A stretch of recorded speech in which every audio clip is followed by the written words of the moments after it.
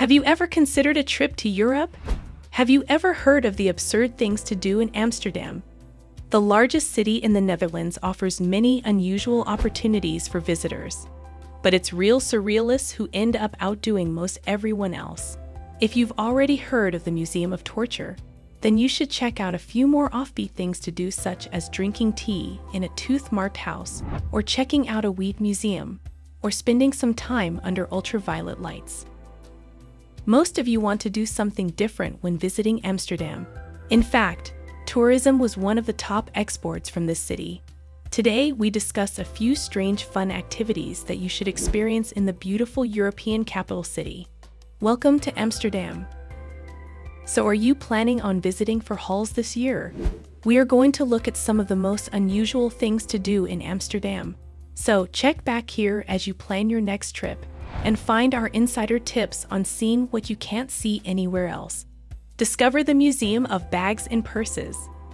One of Amsterdam's most unusual attractions, the Museum of Bags and Purses, has 3 floors of antique and modern handbags, purses, and wallets.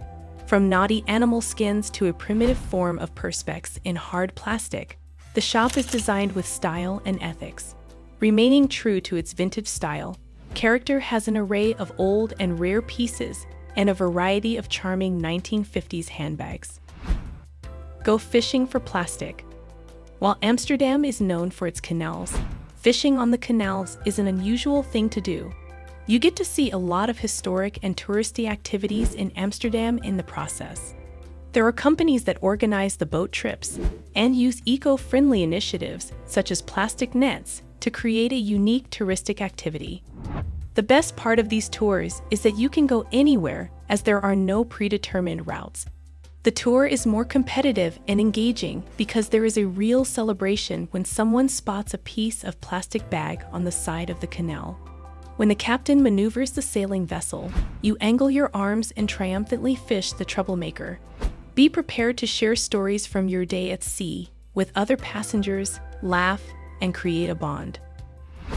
Swing on top of the world at Adam Lookout. With views of the city, a cocktail bar where you can enjoy drinks, and a rooftop terrace, Adam's Lookout is an example of a type of attraction that might not appear on the weirdest things in Amsterdam. Despite being attractive, it is still traditional. Europe holds the world's highest swinging point at Amsterdam, with a new and exciting experience that anyone can enjoy for free. Although the experience is brand new, staff members around the lookout point would be offering some trial tests to those traveling. You'll have such a fantastic time that you won't regret it. You'll even get a photo with the swings in the background and then download it or buy a higher resolution upon exit. Have fun swinging so much that lines flood in at noon. So arrive early to avoid disappointment. Discover the tiny universe at Micropia. If you love science and want to see the museum where new technology is combined with traditional art, do not miss out on Micropia. The presentations are unique, and the technological pieces are captivating. You could also use the I Am Amsterdam card or an Amsterdam pass to get a discount or free entry to the exhibit. The experience at Micropia is so immersive and fun that you could spend an entire day here. Scientists who work full-time at the museum are on display with a large glass window for you to watch them work. In terms of the quality of the exhibits, this lesser-known museum is on par with the museums of natural history. Honor the feline overlords at the Cat Museum. Amsterdam's oldest cat museum is dedicated to celebrating all things feline. John Pierpont Morgan, a cat who passed away in the early 1980s, inspired his owner to create this tribute to cats. The museum offers visitors an exclusive look into their furry friends and their fascinating past. Today, the Catty Cabinet is the world's most extensive collection of cat imagery dedicated to cats. You may not be a huge cat person, but those who appreciate the museum find that it provides a fascinating study of Western culture. The museum's founder lives on the upper floors of the townhouse with his cats. You'll notice some of them wandering the museum and grounds. If you are a cat lover, you must visit here. Stop by a weed museum. In contrast to other museums, This museum has a unique focus on weed. You won't find another museum in the world that allows you to see and learn about marijuana's history. The hash, marijuana, and hemp museum go into the past, present, and future of cannabis concerning individual countries. This museum displays antique hemp tools and old smoking devices to teach you about how cannabis has been used throughout history. Adjacent to the museum is a cannabis garden where you can learn the wide variety of uses of cannabis today. The museum has a mission to educate visitors on the importance of hemp, marijuana, and hashish in the past, and how they are still used today.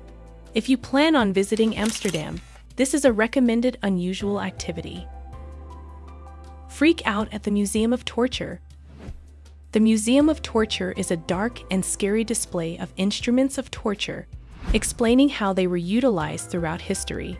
The museum takes hours to walk through. The Torture Museum displays a collection of items used to cause pain, such as objects dating back to the Middle Ages, when their use as devices of justice was daily.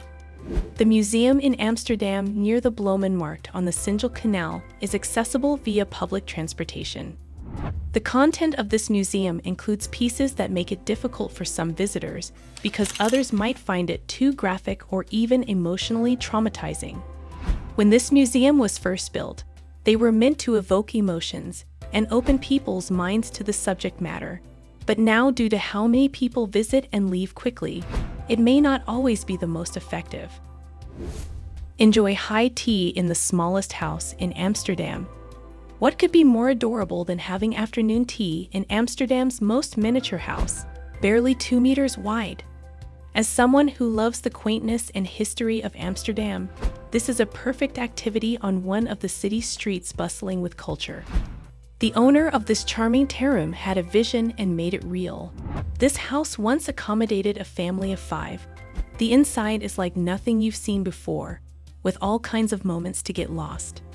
The first floor is a cozy little tea store, while the second and third floors are ready to welcome you to a tea-infused fairy tale. Many food options, breakfast, brunch, high tea, and even lunch allow guests to enjoy an afternoon or evening without being one-dimensional. The terrace at the W Hotel will certainly wow you. The W Lounge gives a view of both sides of the building, with a great perspective from above. There's not much else to be said. It's all about the views. Dine in total darkness at Cast. A restaurant concept called Sea Taste is easy to identify. It's a large, well-lit room where your servers appear visually impaired. You can get a fantastic dining experience in this setting as you explore the dark and fun restaurant with them. The only video-free space in a restaurant is the dining room. There has to be complete and sensory-depriving silence inside the dining hall to promote peace and focus. All your other senses will become more alert for your brain to adapt, and even taste and smell will intensify. Because you are eating at the table, your palate should feel free to savor the food before viewing it on a plate. Now, psychologists are starting to find that people who eat meals with strangers tend to have better emotional responses. Experiencing a new feed with people you don't know can be an exciting way to broaden your thought, especially if you're looking for adventure in Amsterdam and want to try something new. Sea Taste guarantees reservations through their website, which is excellent for those who don't want the whole meal experience. Finally, get groovy at the Electric Ladyland. Electric Ladyland Museum is unique and touts itself as the first museum of fluorescent art due to its opening in 1999. The museum, started and operated by artist Nick Padalino, boasts a collection of natural and man-made models that react under ultraviolet light. It's located in the Jordan neighborhood of Amsterdam. You can see outdoor and indoor fluorescent works by artists. This museum is dedicated to the marvels of fluorescence, located underneath an art gallery of the same name. It was founded by Nick Padalino, who originally started it as a personal collection project in his living room. When entering the basement exhibit near the end of the museum, one is surrounded by otherworldly objects and rocks in a multicolored mixture of light. Besides the main exhibition room, the museum also has an extensive collection of unrelated objects and pieces of rocks that react to UV lighting. Seeing boring gray rocks transform into colorful kaleidoscopes under UV lights is surreal. In addition, the museum also has a wide variety of vintage sets for theater productions and other displays that spring to life once the regular lights go down and the UV lights glow. Amsterdam is a great city to explore with some of the best museums in the world and amazing seaside. But when you try something out of your ordinary, you will see not only some of the favorite things to do in Amsterdam, but also how they compare to other cities around the globe. Have fun this week.